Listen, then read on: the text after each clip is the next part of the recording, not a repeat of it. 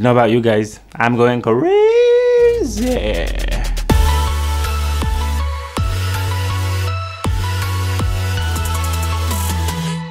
Hey up peeps, my name's Lee and welcome to the vlog. If you're a creative person right now, quarantined away in your room, you're probably going crazy. Like, sure, there are less jobs, but I have a ton of work to do. If it's technical, you just sit down and do it. There's no way around it. If it's creative and you need to be inspired, that's the hard part, because a lot of the sources of inspiration that I got prior to this quarantine thing are no longer there, like nature and seeing people and watching others work and just seeing things that are out there. Now you're pretty much limited to what's online, and you know, you still have other creators you can watch, but it's just not the same. And so I figured I had to kind of jumpstart my inspiration and creativity by doing something creative regardless of whether I was inspired or not.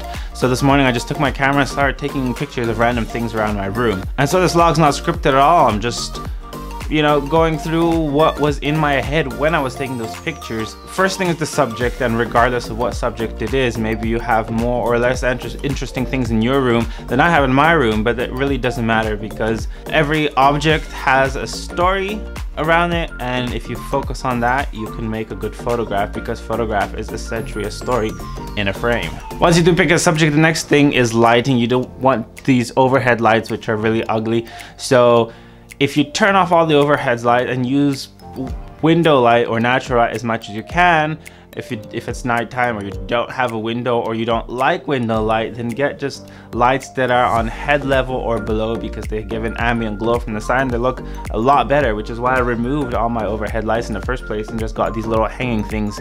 Just gives a really nice atmosphere. The third thing is using different optical objects like glass or your computer screen or your mobile phone, which either reflect or refract light. It adds really interesting kind of decorations to the photo in camera. And don't forget, you probably have lights lying around, maybe Christmas lights or a spare phone that you're not using that you can use for like a flashlight. There are so many things that glow and shine which can really make or break a photo. And then obviously you want to match the scene to your object. If it's technology, maybe you want something dark or some cool lighting. If it's something antique, maybe you want wood or like coarse textile, natural things. It really depends. You kind of play it out in your head or look at different examples. Taking pictures of photography gear never gets old. People do it all the time, and every day there are thousands of photos which people drool over just looking at cool gear and the different kinds of cool photos you can take of it. You can always turn the lens around and do some macro shots, because your room, I guarantee it, is full of thousands of different macro textures that you can take pictures of for a really abstract but awesome photo. Pretty much your room is an awesome playground for a photographer who's got a little bit more time in his hands. All of these exercises are really good. They help you find the different elements of composition. Look for repetition, look for symmetry, look for geometrical shapes. It just pushes your limit of what you can see and how you compose things in your head, and it's definitely gonna help you out there in the field once we are able to get out of this amazing situation. Food photography is always a good option. It always looks good, makes people hungry, and you can tell stories with it in very many different ways.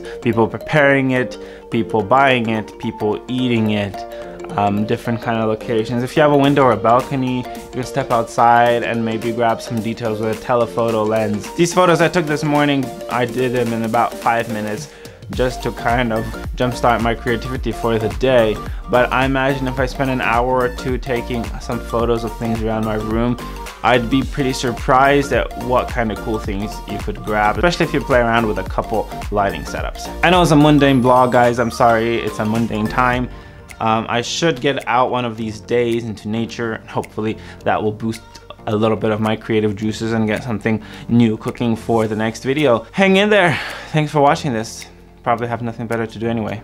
See you guys in the next video.